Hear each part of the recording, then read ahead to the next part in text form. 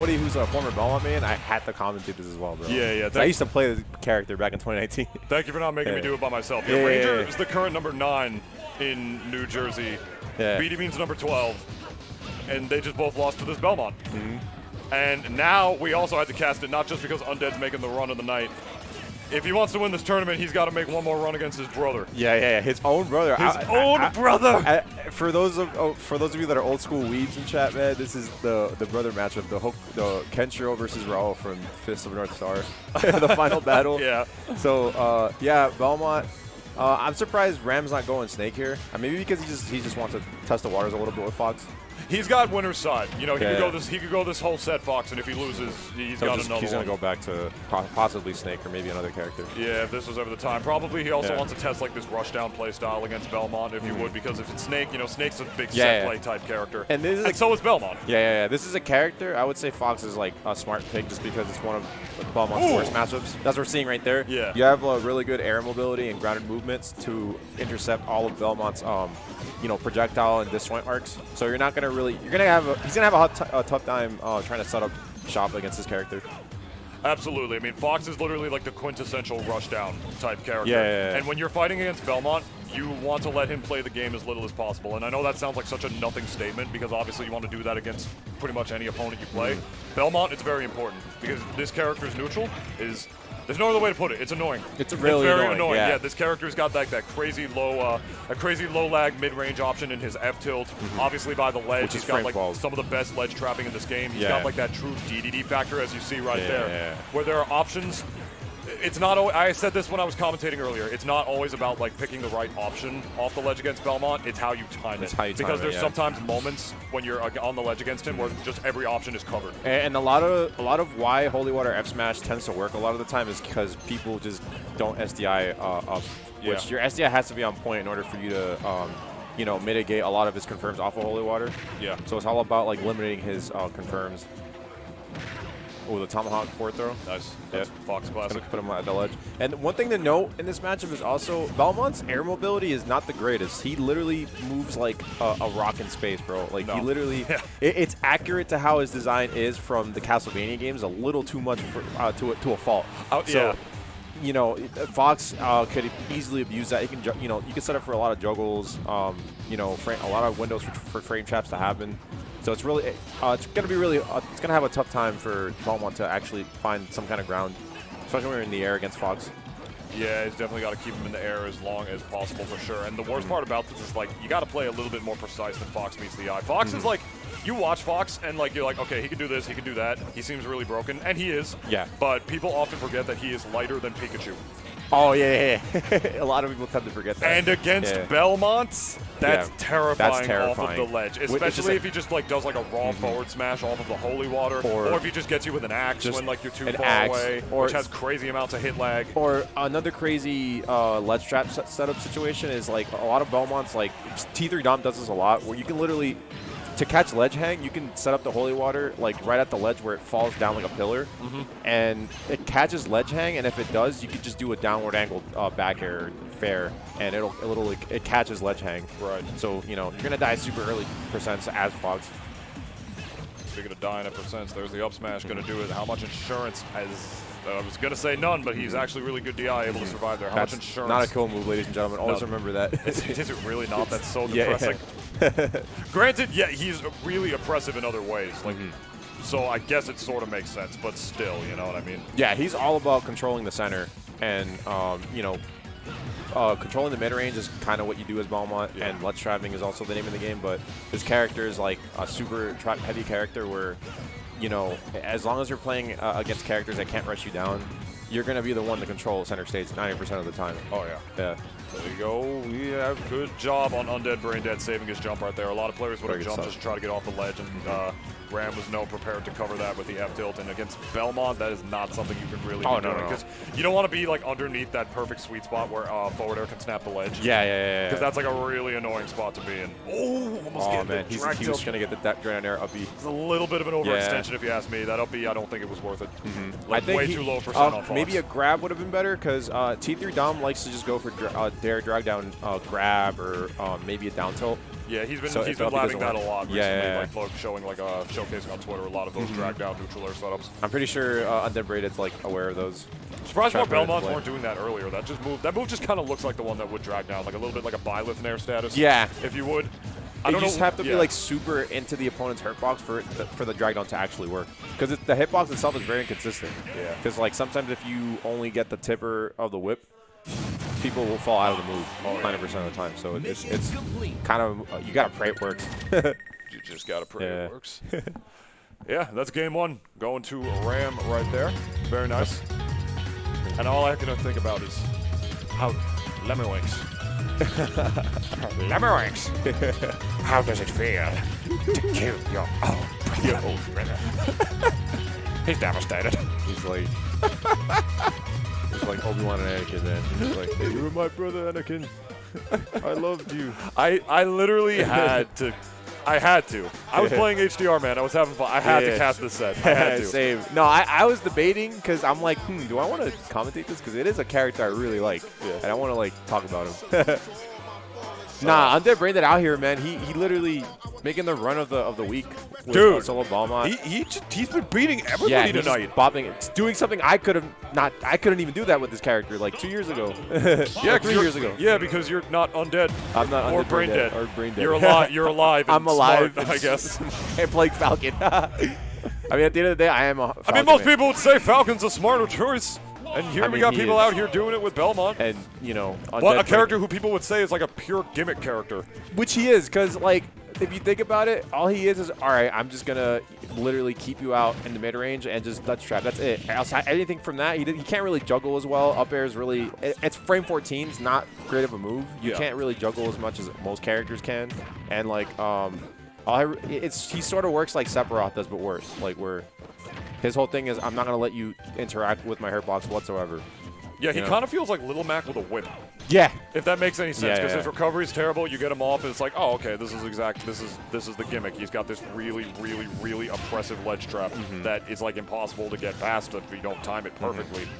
And then you get him off the level and he dies. Yeah. And aside from that, zoning is amazing. But when you get him off stage, he can't play the game at all. How do you feel about Belmont on this stage, though, as a former Belmont player? Because you just went to Battlefield against Fox.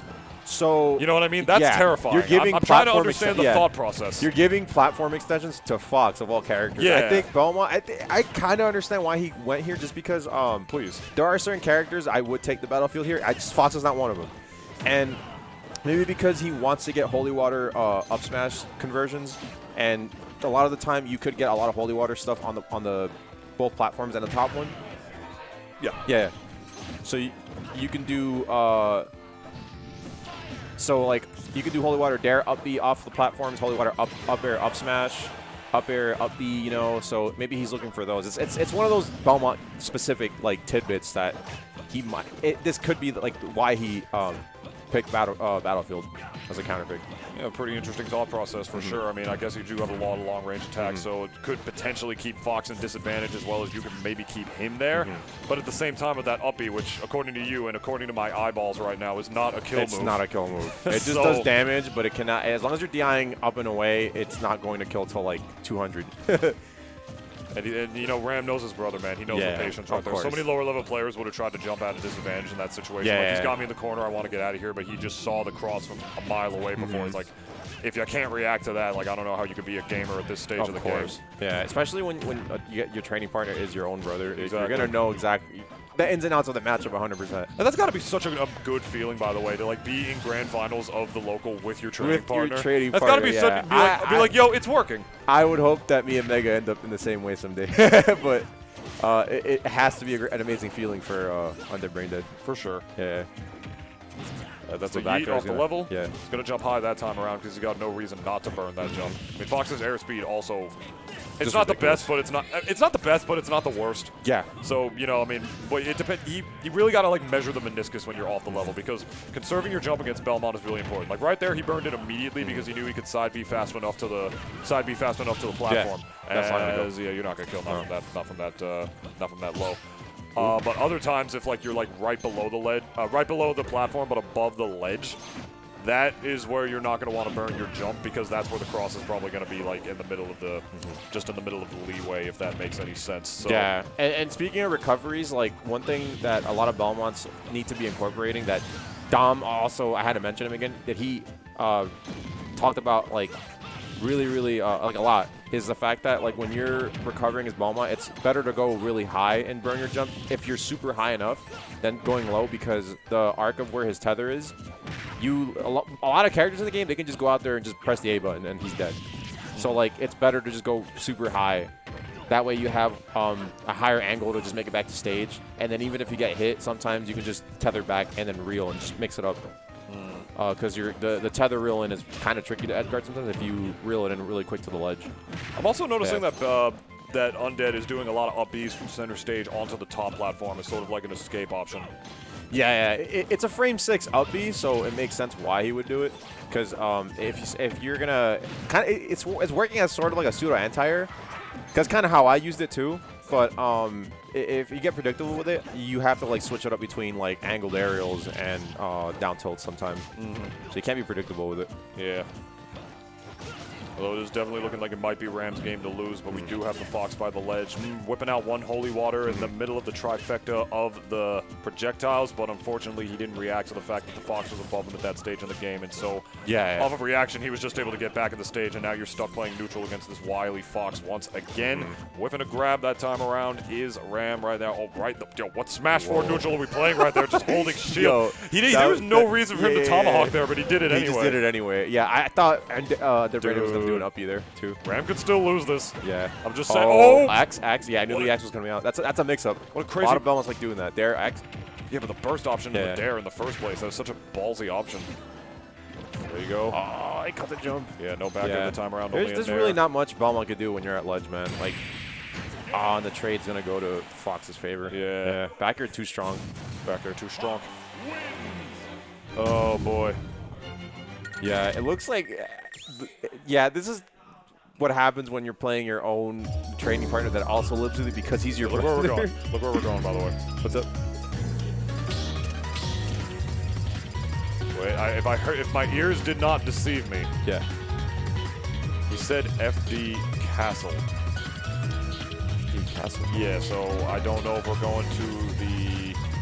I don't know. I hope we're going to the Omega version of Dracula's Castle. That'd be pretty sick. Oh, dude, a Wily Castle. Oh, okay. No, never mind. I was going to say, I was going to pop up so hard. I was like, yo, please go Dracula's Castle. That's my favorite one of my favorite scenes in the game. I thought he was doing it like for the Castlevania memes, but then I forgot people like unironically use Wily Castle, the Omega variation of it, as a variation of FD. It's FD. They don't like the background plus the walls as well that they can tech off for wall jumps. Yeah, but it's looking like not only are we not going to the Belmont stage. It's the Battlefield variant. Yeah, it's looking like we're not even going to the Belmont stage or the FD stage, but we're not even going to get the Belmont at all. No more. That's a wolf. So now we got the Cannon matchup with the brothers against each other. The Cannon Wolf Fox matchup, the Star Fox lore. Been a minute since we've seen the UndeadBrainDead Wolf. I think I've only seen him play this character once, so I'm not too familiar with it. All right. Let's take a look at what it's going to get going on over here. I mean, obviously less of a it's a little less gimmicky that the Fox has to deal with, like no ledge games or anything that you have to play around. Doesn't have to mind the obstacle course. It's going to be. I feel like it's going to be even more neutral play than we had in the last one for sure. I mean, unless the oppression session from Ram really comes out. But it's always interesting because like Wolf, I feel like is sort of like the opposite of Fox as far as like space animals go, and that they're both spacies. And what I mean by that is that Fox's attacks are very combo heavy and they're quick. Whereas Wolf can still combo you, but his does like just damage, and his buttons are just better a lot of the times, like Nair and whatnot. But Fox, when you're like the quintessential platform fighter character, as I like to call Fox, it's like this is the kind of matchup that really sort of tests what's more important in this game, mobility or power. Yeah. Whereas Fox is like, all right, I'm just going to move around and create whip punishes off of movement alone. And Wolf is all about spacing and just keeping you out with just laser and forcing jump-ins. So he's going to get a lot of damage off of a lot of aerial approaches because that's kind of like how he nets a lot of his damage. Yeah, and Wolf also like beats a lot of characters in this game just because a lot of his buttons are just better than other opponents. Like his Nair will just beat you outright. Most people are not used to like it's not a normal character archetype to have the air drift and the mobility of Wolf on a character with that much kill power. So there's not too many characters in the game that can really contest that unless you're really like the characters above him. But one of those characters at this stage in the metagame in the year of our Lord 2023 would actually be Fox McCloud. If that recent tier list is anything to go by. Not that it's a a general consensus for the whole community. Yeah, but I don't think so either. What a hard read into nothing. Yeah, I was like, wait a minute. There's no way he's going to roll into that. I mean, if he did, that would have been wild. That would have been so funny. Oh, yeah. That actually would have hit if he just didn't miss time, and unfortunately. I mean, well, another amazing thing about Fox on Battlefield, which, again, you took Fox to Battlefield. Yeah, like it's like, why would you take this a character that literally thrives off of platform extensions Dude, his to to Battlefield of all stages? Dude, Fox's up smash goes through the platforms. Yeah. That's what broken. I'm saying. It's so broken. That's super broken. I mean, not that Wolf does terrible on the stage, but it's like if I were the Wolf player, I would want to go to maybe like a more something like PS2 maybe.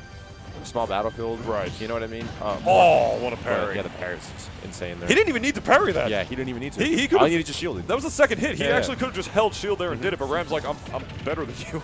I mean, he is number, I think, 3 on the PR. I have it right here so it's in like the beautiful little photo. It's number 10, actually. He's like, always number 10. I mean, either way, he's like, yo, he's reminding his over, yo, I'm number 10 on the PR, man. Like, don't forget that. Yeah, number 3 would be crazy. That would mean that would mean he's above Mega. Mega's like 4. Yeah, number 4. Yeah, number 4 currently. He had a crazy season. And Ram's like, Ram's number 2, right? Number 3? No, no, Ram's number 10. He's always number 10. Mega's above him, if anything. Yeah. Oh, okay. Yeah. That's because of Mega's run at Apex. Yeah. Mega's run at, and his run at Encore also. Yes, he had a lot of wins there. Yeah. He did. Ooh, the UndeadBrainDead. He really needs like 2 good solid neutral wins. This looks like it might be 1. Commits with the dash attack. He didn't he didn't dash. I thought for sure he was going to do step back, try to go for a little tech chase, but he went full forward right there. And I don't blame him because if that worked and he did get the read, Fox would have gone so far off the level, and that would have been a pretty simple edge guard. But at the same time, he gave up center stage because of that. And you don't want to do that as Fox because you're giving him like a lot more space to just like put you in the corner. And that's a big no-no against his character because his corner pressure go crazy, bro. The minute he has you in the corner, like you're stuck in shield, and then he'll just throw you, and you're possibly just dead. You're definitely just dead there. Man. Yeah. And brother versus brother. At the end of the day, man, the anime canon works. happens. How does it feel to kill your own brother? He's devastated. Yeah, he's definitely devastated. Yeah. He's devastated. All right, well, that was fun.